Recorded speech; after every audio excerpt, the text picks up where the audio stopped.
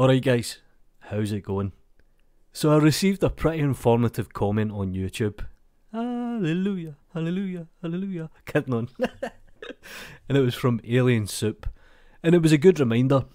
There's always more than one way to do something inside of 3D.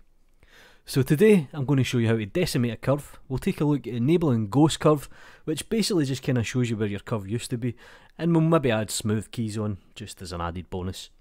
So we'll spin the default cube of mystery. And what I'm going to do is I'm going to quickly jump into the camera view, and I'll select the camera, and I'm just going to create some quick keyframes. So I'll just use the exact same process. I'll hit record, I'll hit play, and I'll jump into my walk and fly navigation. And all I'm doing is basically laying down a track here, just so we've got something to work for. That'll be plenty. And I'll quickly jump into my Grapheditor. Now the shortcut for this is Shift and F6, but I've got it set up here. Now I'm only going to concentrate on one channel at the moment, so we'll just concentrate on something like the Y location.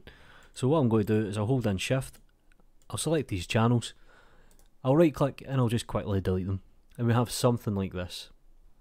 So the first thing I'm going to do is I'm going to enable ghost keyframes. So I'll select all the keyframes that I want to make a ghost.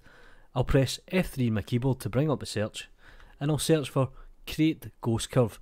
Now you won't necessarily see anything happening here. Technically it sits right underneath perfectly. But when I actually hit F3, I'm going to search for decimate keyframes. You can see I now have two arrows on the UI. So when I go left, that'll actually add more keyframes, and when I go right, it'll reduce the keyframes. And underneath you can actually see the ghost curve. Now I'm just going to decimate the keyframes just a little bit, and I've severely reduced the keyframes.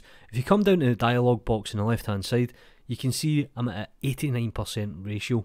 Now I can actually change this to error margin, which pretty much replicates, I believe it's a simplified curve. So ratio generally does give better results, and it does kind of stay to the original curve. And you can go all the way up. And that's pretty much how you decimate keyframes. It kind of tidies things up for you, and it makes it just a little bit easier when you're animating. Now one thing we can do is, let's say I want to smooth a curve, I can select these points, I can hit F3, and I can look for smooth. And you can see here, smooth keys. Now the shortcut for this is Alt and O, and it sometimes gives good results, it sometimes doesn't. But that's pretty much three functions in the Grapheditor. Do me a favour guys, like the video, subscribe to the channel, it costs you absolutely nothing, follow me on Twitter, you know what to do. Peace.